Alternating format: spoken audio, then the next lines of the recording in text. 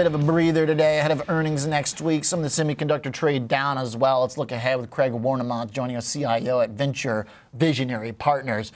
Craig, welcome to the show. Tell me about what your guys' vision is right now, particularly where AI fits in.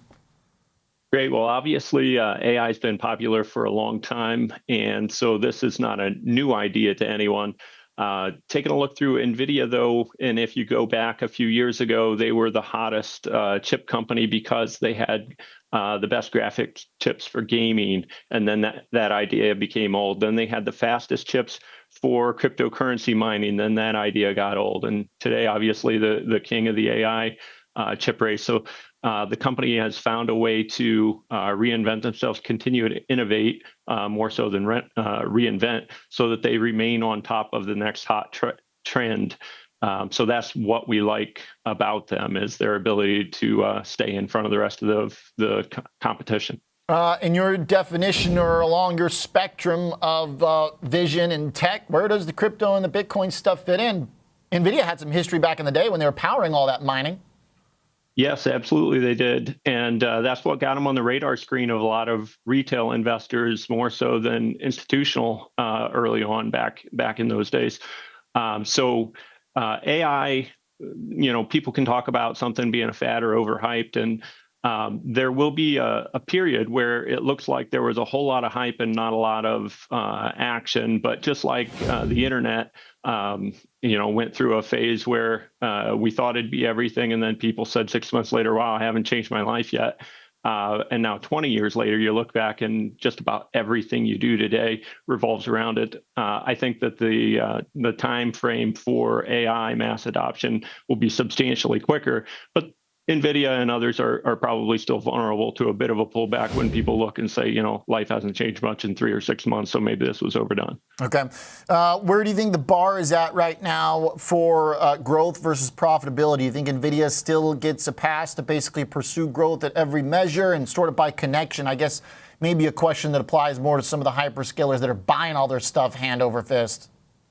Right. And, NVIDIA and a lot of the hyperscalers are actually pretty profitable. So that's another big difference between the last time everybody got very nervous that tech valuations were overdone and a lot of companies were not profitable yet. So things stack up a little better this time, but I'm sure there will be another pullback. You go on shows, it's like you put your neck back on the chopping block every time you reiterate or say that you still own something with 25% or so upside to our price target for Nvidia. But these stories don't play out in a straight line, but they do play out very well over the long term. How much does the Nvidia halo envelop other names? Should it still be a pretty concentrated pick by investors, or can we branch out? I mean, we're looking at some of these fall by the wayside here today. Supermicro keeps getting hit. A lot of folks expected AMD to catch up, never really has. List goes on. Yeah, I agree with you. So the Mag 7 nickname took off, and then people shrunk that to Super 6 or Fab 4 as certain components started to die out. And what I've really been excited about, though, is that halo effect to those other names. One of our best performing stocks this year is AppLovin, and that's not getting a lot of publicity, probably more now than a year ago. But that second and third tier player, where they're not the one making the AI chips, they're the ones making a profit by implementing AI chips.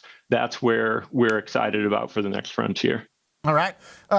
Case well made for Nvidia. One of the other ones you like in the category of that Fab 4 is Meta. Stock price certainly has been quite fabulous. You guys think this thing could get close to $800?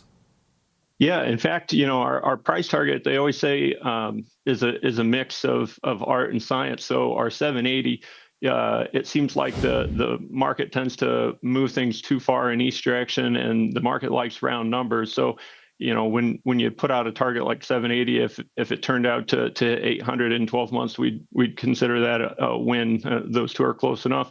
When things get really overdone, though, the market starts to look for round numbers that are a lot higher. And so, if it hit 1,000 in that 12-month period, it's always hard to ring the cash register and lock in a profit. But at some point, everything becomes overdone. My point in talking about the price target for these two in particular, though, is people talk about the easy money already being made when they look at something up 100% or a few 100%, and it was never easy the whole way up. Early goings, you're the only one sticking your neck out saying it could go a lot higher, and so you're nervous the whole way up.